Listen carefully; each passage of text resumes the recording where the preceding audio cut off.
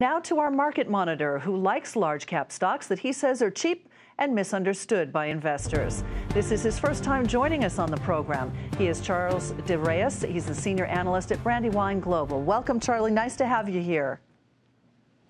Hi, thanks for having me. So what is it that you like about, before we get to your picks, about the large cap stocks in particular?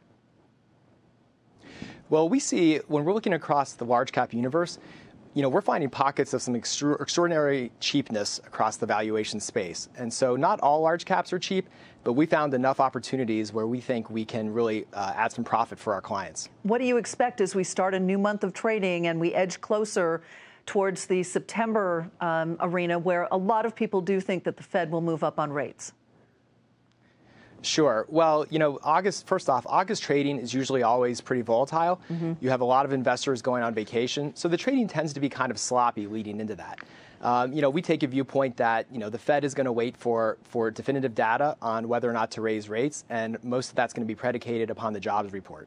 All right, let's get to your picks. The first one up is Citigroup, target price of about 75 over the next 12 to 18 months. Why do you like it?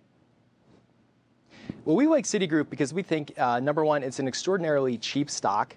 The bank is very well capitalized, and we think next year they could start to return capital back to shareholders and take up the dividend. But more importantly, we think the actual earnings of the company are depressed right now, and that's due to the low interest rate environment, which is pushing revenues down. So we think, looking out 2 years, Citigroup could earn $7, and a lot of that will be predicated on the interest rates, but most of that's actually on cost cuts. So we like Citigroup a lot right here. Yeah, and it's more of an international play versus the next financial that you like, which is Bank of America, which is a much more domestically focused bank.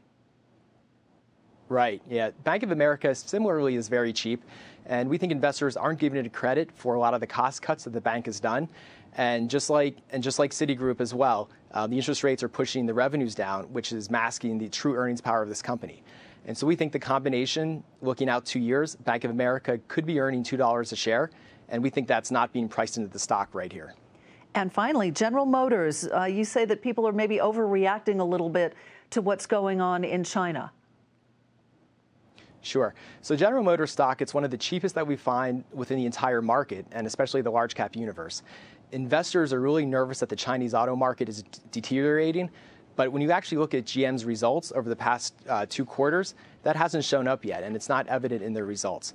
And GM's not getting a lot of credit for the strength of the North American business, which just put up its best quarterly profit of all time.